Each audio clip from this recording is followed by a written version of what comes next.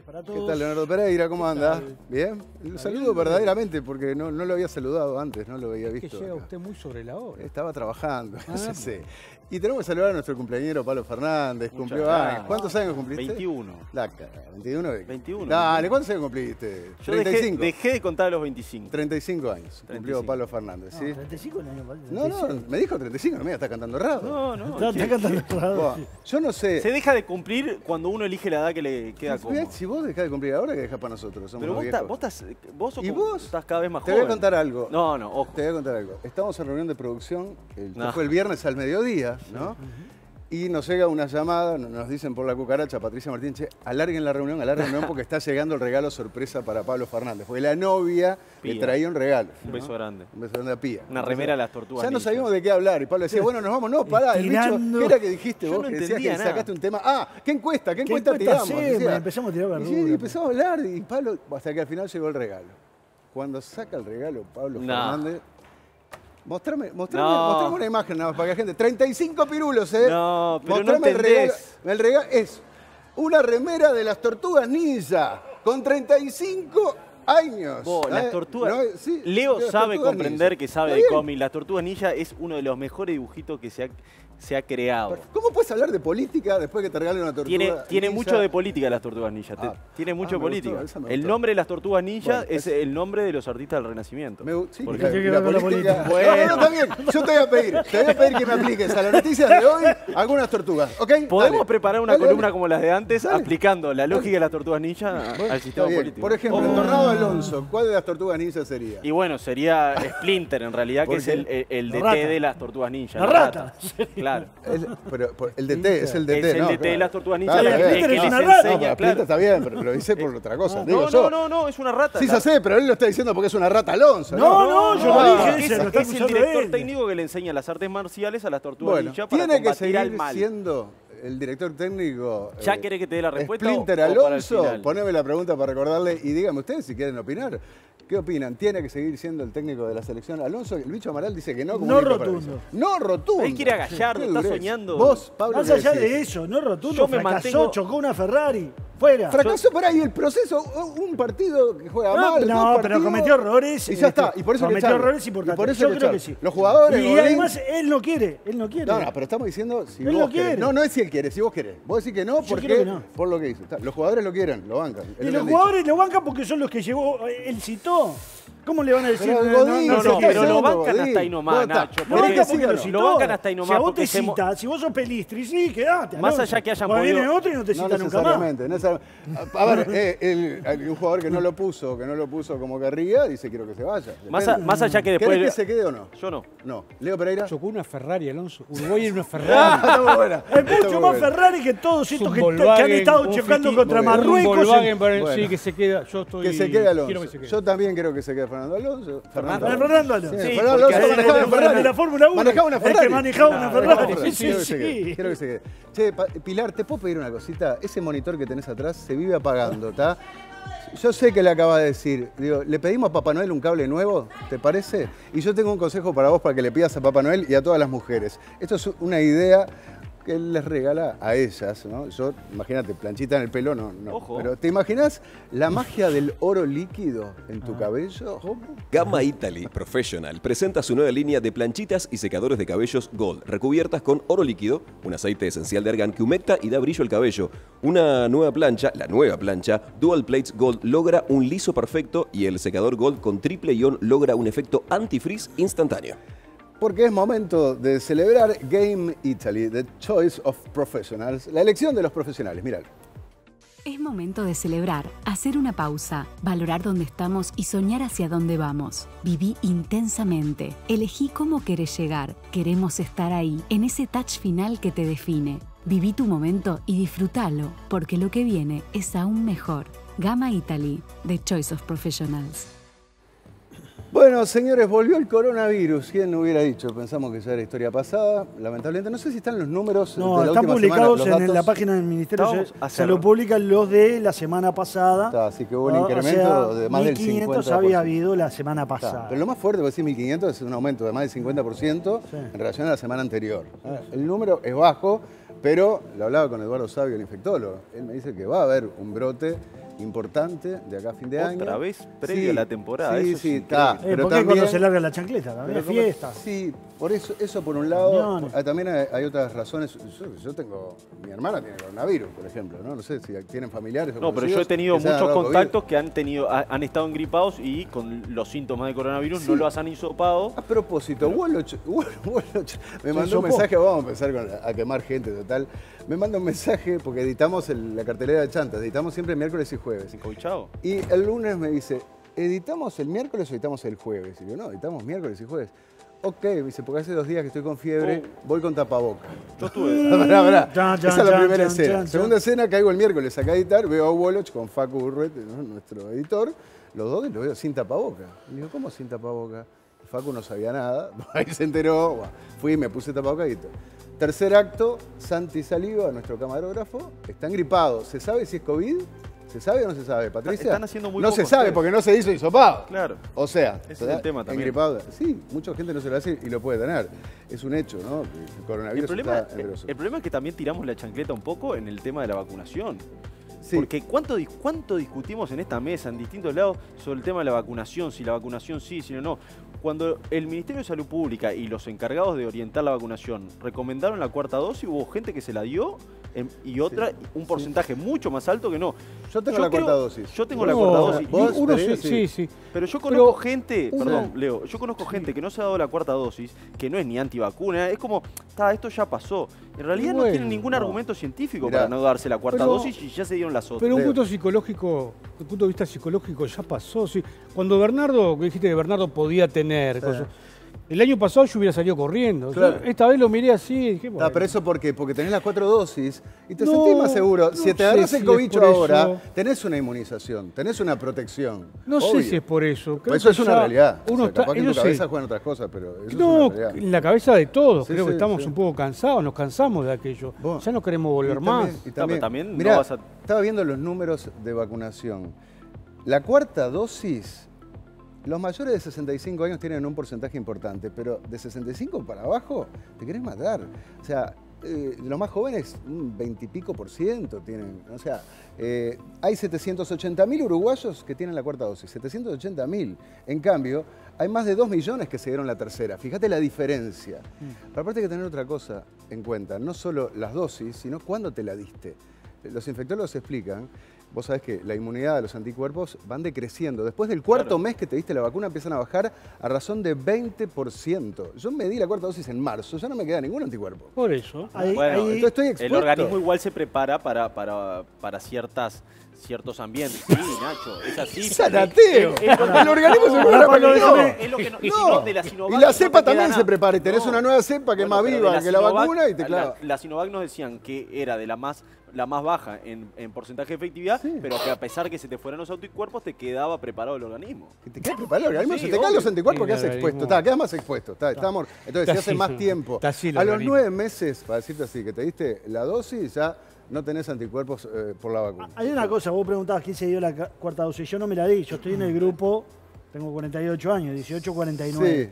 Cuando hizo las recomendaciones el Ministerio de Salud Pública, bueno, más que nada estaba orientada las dosis de darse para los que tenían inmunodepresión, Ahí estamos viendo, para sí. todos los mayores de 70, Claro. para todos los mayores de 50 con comorbilidades, Sí. para las personas de hasta 49 con comorbilidades Claro, y sí. que hayan recibido el Sí. esquema de 3. Y trabajadores de salud. trabajadores de salud. Yo O cuando sea, se vos no. hicieron, yo tengo 48 años, no tengo comorbilidades. Claro. Yo me acuerdo que incluso saliendo del Ministerio de Salud Pública diciendo, se los recomendamos a los que tienen comorbilidades. No sabemos, que a veces se lo da a alguien que no las tiene y chao. Claro. Entonces yo no tenía No, ese apuro. no. Ahora veo que todo el mundo dice, no se dieron la 4ª. Bueno, ahora voy a ver si me agendo por la Agendate, duda y me agendate. enchufo la 4ª. Ojo. Pero nunca el Ministerio me recomendó decir, Bueno, ahora sí. andá y Ahora lo están diciendo. Ahora te ¿no? recomienda Vayan y eso. vacúnense, dense la Creo 4ª que es dosis. a partir de marzo que va a estar. No, esa es la quinta. La que va a estar a partir de marzo es la quinta. La 4ª hasta ahora te la Bueno, puedes dar. ¿Y a dónde? ¿Y a dónde? ¿Y a dónde? Ah, hay vacunatorios, en entrá el- en la página del Ministerio de Salud en el Pública, en el Clínicas Pedro es uno de los Rosell, vacunadores. una cantidad de lugares. donde va. Ferretería, no. Sí, sí, ¿Vos vos creés que agendar en eso vivo? se No, dio. digo, porque antes había un montón de No. lugares donde No, te pero un podías lugar, vacunar. siempre Y hubo un después, lugar no. donde se centraliza la Y después está lo otro, agenda. los tapabocas, ¿no? Bueno, Eso los es tapabocas. una recomendación que está y haciendo el se Ministerio. Sí, el Ministerio de Salud Pública lo recomendó. Se está viendo un poquito más. Sí. Un poquito más de tapabocas en los ómnibus y eso. Pero en general, Muy poco cambio. Y sí, somos un país bastante vacunado, esa es la tranquilidad a diferencia de Brasil. La mitad de la población en Brasil nada más tiene la vacuna. Pero el ministro Daniel Salinas, ministro de Salud Pública, estuvo hablando de esto. Escuchemos un pasaje. Aumentaron, pero los números absolutos son bajos. Aumentamos un 50% de una semana a la otra, de 1.000 a 1.500, con una gran movilidad, mucho asado, mucha reunión de fin de año, en fin. No estamos en la primera etapa de la pandemia, no estamos en el primer año, no estamos en el segundo año, no estamos en el tercer año, estamos vacunados, pasamos por la ola Omicron y la OMS no ha determinado que los nuevos sublinajes sean más peligrosos que los anteriores. No obstante ello, hay más hospitalización y hay más muerte en esta semana que precedió. Ahí hay una cosa en relación a las nuevas cepas. Hasta ahora el Ministerio de Salud Pública no detectó esas nuevas cepas que no son más peligrosas, pero sí son más contagiosas y que están en la vuelta. Están en el mundo, están en Brasil, de hecho. Van a llegar. Es más, yo hablaba con infectólogos que me dicen, ya están entre nosotros. O sea, que el Ministerio no las haya detectado en los estudios centinela que hacen, las muestras, no quiere decir que no esté. Y esa puede ser una explicación de por qué este rebrote, porque es más contagiosa esta nueva cepa. De nuevo, no es para alarmarse, pero es para tenerlo en cuenta, ¿no? Todo el menjunje del Mundial, ¿puede tener algo que ver? Bueno, yo conozco a alguien cuyo nombre no voy a dar, que vino de Qatar con el cobicho. Sí, vino cobichado, sí. Era la preocupación que había con los Juegos Olímpicos. Bueno, de todas formas, este tema no es lo que más preocupa al gobierno. La pandemia ya se sabe que por suerte es historia. Lo ha manejado bien y le hace bien al gobierno. Sí, muchos dicen que la calle está deseando que explote de nuevo porque le iba bien en aquel momento, medio en broma, medio en serio. Pero lo que más le preocupa al Poder Ejecutivo es el peor momento que está atravesando la calle Pou. Así lo demuestran las encuestas. Tenemos una de equipos consultores que divulgó en los últimos días. Y en relación a la evaluación que se hace de la gestión del presidente, fíjese cómo ha ido cayendo en verde la aprobación en los últimos meses, de 49 a 47 y a 44, mientras la desaprobación aumentó de 32 a 36 y a 40. El saldo es positivo, 44% aprueba, 40% desaprueba, pero lógicamente está a la vista, es el peor momento del gobierno, ¿no? Sí, y eso lo están viendo los dirigentes del Partido Nacional, ¿no? O sea, no son sonsos. Ellos esperaban que la calle fuera el do de la muestra en el próximo año y de ahí hasta el principio de la campaña electoral. Veían a la calle Pou fuerte, sí. Digo, el mejor comunicador, sin duda. El mejor comunicador que tenía el gobierno y ahora está más que proponiendo, respondiendo. Sí, él está a la defensiva. A la defensiva sí, constantemente. Claro. Esto de ganar el centro del ring, Lejos. Nunca más lo tienen contra las cuerdas, ¿no? Y entonces ahora lo ven debilitado y dicen, bueno, y el año que viene, ojalá que el verano se lleve el caso Astesiano, ¿no? Bueno, por lo menos. Vamos a ver, ya vamos a hablar del caso Astesiano y las novedades que hubo. Eso es cierto, hay preocupación en el gobierno y hay preocupación en el Partido Nacional, pero también se manejan el análisis de esas encuestas y dice, es entendible que se está a mitad de periodo y esa gráfica que vos mostrabas, que tiende a formar una X, porque después la aprobación trata de levantar, tiende a levantar habitualmente sobre el final del periodo, y la desaprobación cuando la atención de la campaña se enfoca en los candidatos y no en el gobierno. Históricamente ha ocurrido eso, ¿no? Que los gobiernos sobre la mitad del mandato es cuando tienen el mayor índice de desaprobación y después sobre el final, repartiendo plata, cortando cinta, inaugurando, por la razón que sea, sube, ¿no?, esa aprobación. No sabemos en este caso qué es lo que va a ocurrir, pero el caso Astesiano está impactando, tiene que ver con esto necesariamente. Y vamos a compartir un pasaje. Esto pasó hoy, ¿verdad? En Libertad, en el donde se cumplió el aniversario de Libertad en San José. Y el presidente de la República estaba allí entre la gente y fíjense lo que ocurrió.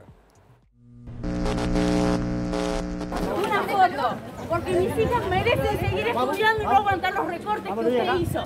Porque el pescado no se lo vende a cualquiera, porque medio país no le cree, y porque usted es un sinvergüenza, y porque lo que mis compañeros del Frente Amplio no se animan a decir, yo sí se lo digo. ¿Cómo es tu nombre? Natalia Curvelo. ¿Tiene algún problema? ¿Me va a hacer una ficha o qué? No, yo no hago nada. Ah, bueno, entonces anótelo por ahí nomás. Natalia Curvelo. Mis hijas van a estudiar con sus recortes o sin sus recortes. Simplemente eso. Muchas gracias. Con respeto podemos escucharnos Por todos. Supuesto que con respeto nos escuchamos. Usted no escucha, presidente. Usted no escucha, presidente. Usted no escucha. Acá está un desfile cívico-militar que desde la dictadura no se veía. Acá está. Y la gente lo va a disfrutar. Lo disfrutó. No sos un atrevido porque trabajo más de 8 horas. ¿Sabes qué pasa? Que los militares no tienen la culpa tampoco. Los militares no tienen la culpa. Lo que mata es el atropello y nada más.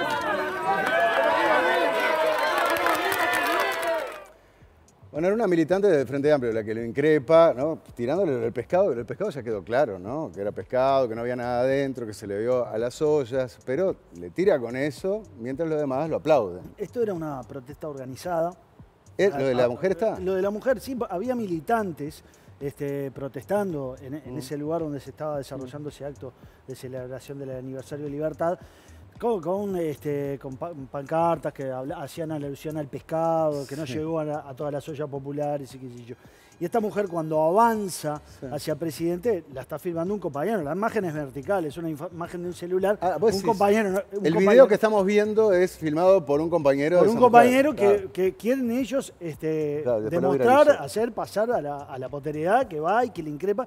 Y ella además ha tenido otros momentos que lo han increpado a la calle. Es la primera vez que yo recuerdo que es alguien que va y se identifica como frente amplista. Ella va y dice, los que mis compañeros del Frente Amplio no hacen, vengo y se lo digo yo.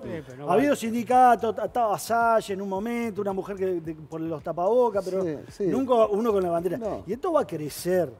Y probablemente, seguro. Tampoco es nuevo, a todos los presidentes le han protestado, a Tabaré que le protestaban, a todo el mundo le salta. Yo estuve hablando con el entorno del presidente de la República y lo que me dicen es que el presidente y el gobierno están preparados para que estos episodios ocurran de forma más intensa y más repetida. O respondió con cancha, ¿no? Dijo, está todo bien, con respeto. Y la línea del presidente para el entorno, para los dirigentes, para los ministros, es no reaccionar. Claro. Quieren tratar de diferenciarse justamente de cuando ha habido reacciones.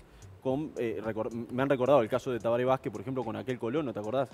Sí. Como Bonomi cuando sacó para atrás a uno. Pero espera, lo de Tabaré Vázquez que le dijo, nos vemos en las urnas, fue esa vez, y que al otro día al colono lo escracharon con las deudas que tenía de presidencia, ¿te acordás? Sí, sí. ¿Le sirve al Frente Amplio esto?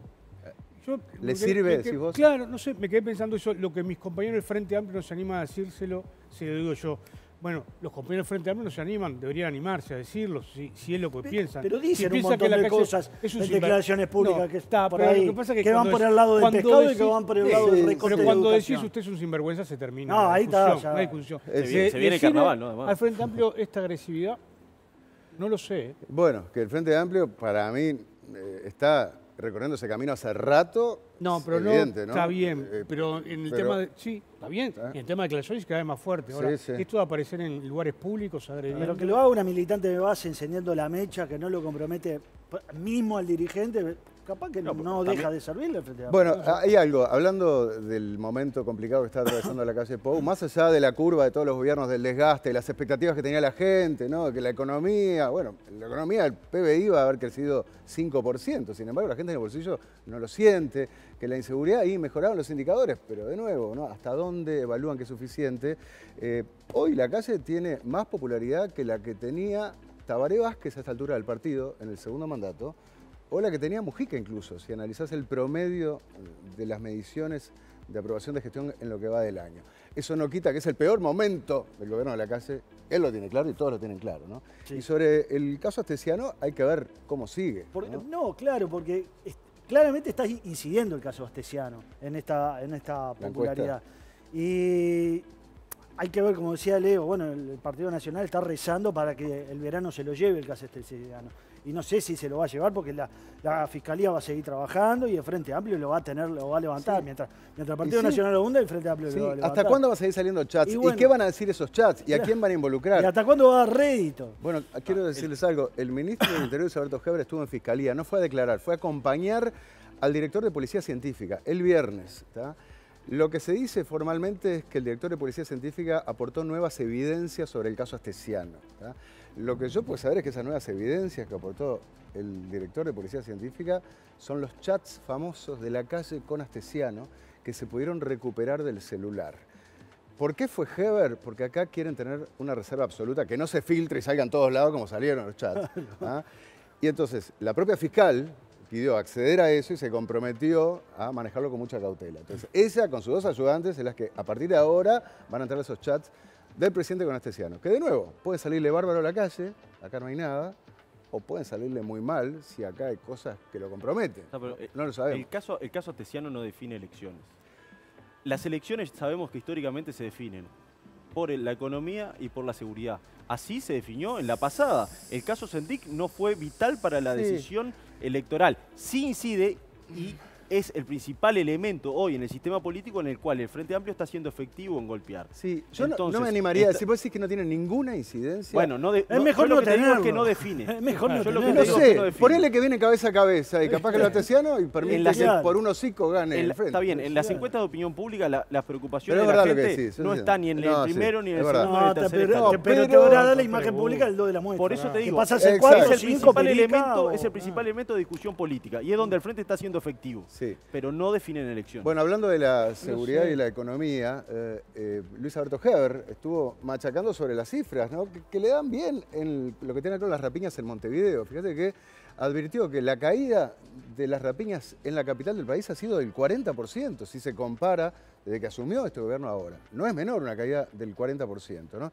Y en cuanto a la economía, el año que viene, ya lo anunció la CASE, se va a bajar el IRPF y se va a bajar el IAS. Esos impuestos, bajar impuestos siempre es bienvenido y ayuda. No sé cuánto va a incidir, pero Claro, son tenemos cosas, cuánto incide. son cosas que tiene guardadas, ¿no? En la manga el presidente de la República. De todas formas, el caso Astesiano está pegando y está pegando fuerte en el Ministerio del Interior, básicamente. Renunció en esta semana el subdirector de policía. ¿Ah? Es una de las noticias. Tenía que renunciar Ferreira por este caso.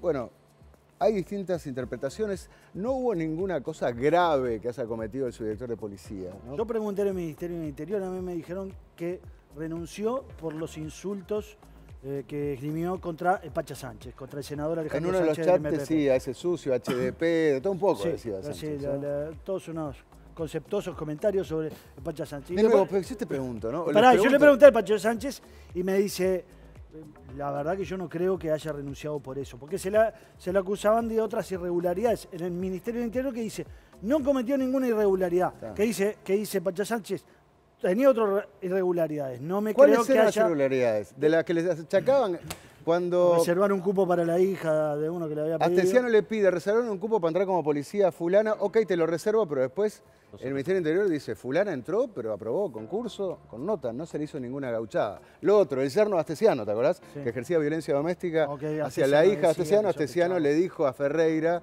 al número 2 de la policía, le dijo, che, ¿qué hacemos con este? A ver si te doy el número. Y el otro le dijo, Dame la cédula le y voy a investiga. bichar todo en las redes, le dijo Ferreira. Que De nuevo. inteligencia, que iba a ser que Sí, inteligencia está. investigara. Se llegó todo. a hacer, no hay prueba que se haya hecho, pero está.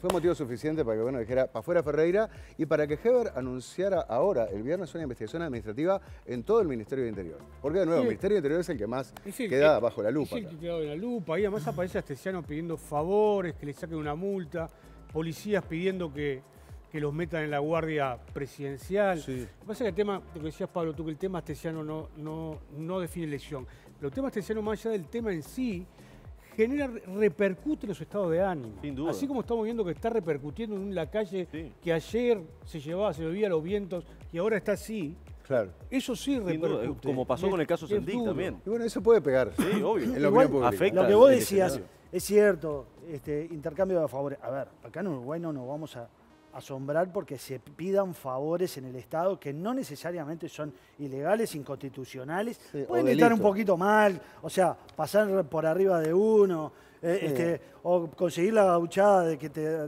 reserven un número, no sé qué, o que te consigan un patrullero, puede estar mal, pero Sí, en el sí. Estado se hace. Y es más, mucha gente que sale a decir, ¡ah, qué horrible, qué espantoso! Mirá cómo hace favores Astesiano en la policía. Seguramente los hizo o se los pidieron. O si hubiera Porque tenido el la Frente- posibilidad. O porque el Frente Amplio también estuvo en el gobierno. O si hubiera tenido un amigo capaz que lo pedía. ¿Y claro. quién no? Es chiquitaje, habla sí, de la cultura. El tema es la general posición del que Uruguay. tenía esa figura. Exactamente, ¿no? en Pero el entorno del presidente. también ¿no? en ese intento de defenderse, Luis Alberto Heber procuró dar vuelta a la tortilla. Todo el mundo, estamos diciendo, el caso Astesiano le pega al presidente. Sin embargo, no se rían, pero el ministro del Interior dijo que el caso Astesiano es un mérito del presidente. ¿Por qué? Hay que explicarlo, Es ¿no? un intento complicado. No, a ver, se entiende, es lo que dice. Esta mafia de los La pasaportes descubrimos nosotros. venía operando desde el año 2014 y el Claro. Frente Amplio no la descubrió, no se enteró de que esto venía haciendo pasaporte vendiéndoselo a los rusos. ¿Ah? y somos nosotros, esta policía la que lo descubre. Eso Es verdad lo que dice. Ahora, ¿por qué lo descubre ahora? Y porque la fiscal fue a detener al encargado de seguridad que la calle nombró que participaba de esa mafia. No da ni para... Yo creo que no es la fórmula más feliz para plantearlo. Y no, se tendría que haber dicho de otra manera. Nunca, que es un mérito de la calle, obviamente, ¿no? Pero el que salió a pelear también fue Pablo Mieres, ¿no? El ministro de Trabajo, pegándole al Frente Amplio por su forma de hacer oposición, por su forma de capitalizar el caso astesiano. Y recordaba casos del Frente Amplio. Bengoa, por ejemplo, ¿se acuerdan? ¿No? Que Astori lo defendió hasta el último momento. Sí, casi segundo. Hablaba del Pato Celeste, hablando de Torre Ejecutiva. Pato Celeste entraba y salía a Torre Ejecutiva como quería Gustavo Torena en el gobierno de Mujica. Habló de Daniel Placeres, conocido de Bicho, ¿no? Con el informe que hicimos acá, de Envidrio, también terminó procesado por la justicia. Y la oposición salió a pedir la renuncia de Mujica o a involucrar a los gobiernos del Frente Amplio con esas cosas. Eso es lo que decía Mieres, ¿no? Hubo actos de corrupción, hubo corruptos, que no era el patovica del presidente, era un diputado como Placeres, era el vicepresidente de la República. Y bueno, y nosotros, dice Mieres, acá no achacamos la responsabilidad al gobierno. Sin embargo, es lo que están haciendo ellos. Esto lo dijo y motivó un hilo en Twitter, una respuesta con el Boca Andrade, ¿no? Que lo podemos ver así en pantalla. Me voy a acercar para seguir el orden, ¿no? Porque después que Mieres salió a decir eso, el Boca tuiteó: hay que reconocer que deja todo. Yo creo que ya es hora de crear una condecoración tipo empleado del mes del herrerismo. Que le digan a Mieres empleado del mes del herrerismo, es lo peor. Y no hay dudas que don Pablo Mieres se la lleva con honores, ¿no? ¿Para qué? Mieres le responde: nunca se me ocurrió defender dictaduras ni atropellos a los derechos humanos. Eso, obviamente, para Boca, Partido Comunista, ¿no? Por Venezuela. El Boca Andrade no puede decir lo mismo, tampoco puede defender su conducta en materia de cumplir con sus obligaciones tributarias. Ahí es Santo y Seña, el cabo de las canales de la ley, por el impuesto que hizo, el informe que hizo el Bicho sobre, ¿te acordás? Los pagos en negro que no había hecho de su casa, pero se ve que le importan poco las reglas del juego. Y el Boca le contesta: te juro, entiendo la frustración de Pablo Mieres. ¿Qué falta que te hagan hacer? Te abrazaste a Manini, te ponen de bombero del caso Astesiano y Marcet. Falta te hagan pasear al perro, una pena.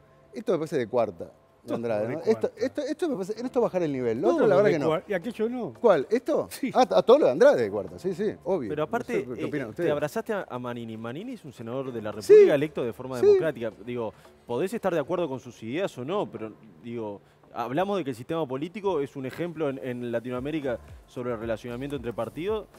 Es raro. Sí. Un ministro, un senador y un ministro. senador, a mí, peleándose por Twitter. No, escúcheme. peleándose, a ver, están argumentando. Hay un último argumentando. No hay argumento. ¿Cómo no? Esperá. Argumentando de decir tipo empleado del mes. No, por eso te estoy hablando de Mieres. A mí, a ver, lo del Boca Andrade me parece bajo. Lo está insultando, le dice, te falta pasear el perro, te ponen de bombero al caso. Mieres lo que está haciendo es opinando sobre lo que han sido las posturas políticas de Andrade. Nacho, un ministro acá me voy a calentar. ¿Un ministro qué? Un ministro de la República no tiene que responder por Twitter Twitter es parte de este mundo, perdón. Pero ¿Por qué no? Esperá, ¿cómo lo tiene que hacer? ¿A cámara lo tiene que hacer? ¿Lo hizo? Acá el que gana es Andrade con esto. Yo no sé, eso es otra porque cosa. Si vos vas al terreno del barro del Twitter, tenés, Nacho, todos sabemos que uno entra al barro del Twitter, pierde siempre. El que se calienta pierde. La ironía que maneja Andrade lo hace entrar a Mieres y le termina respondiendo y generando el hecho. Irónico, no es una ironía, no es fina ironía. No es fina ironía, perdón, tenés razón. Por eso Andrade no va a ser candidato del Frente Amplio nunca. Por estas cosas. Bueno, pero ese trabajo de oposición que está haciendo. ¿Sabes qué? Para mí a Mieres le hace bien esto. El tibio Mieres, mirá, muchos están diciendo, mira Mieres, qué bien que se la mandó a guardar, ¿eh? Al final le dice, lo tuyo es ser desde siempre un triste esbirro segundón de la dictadura cubana, le dice. Y defensor de la más violenta de las relaciones. Me parece que no le hace bien a nadie, a ninguno de los dos. Yo me parece que son más burdos. La gota para la campaña que vamos a tener, ¿no? Imagínate lo que se viene.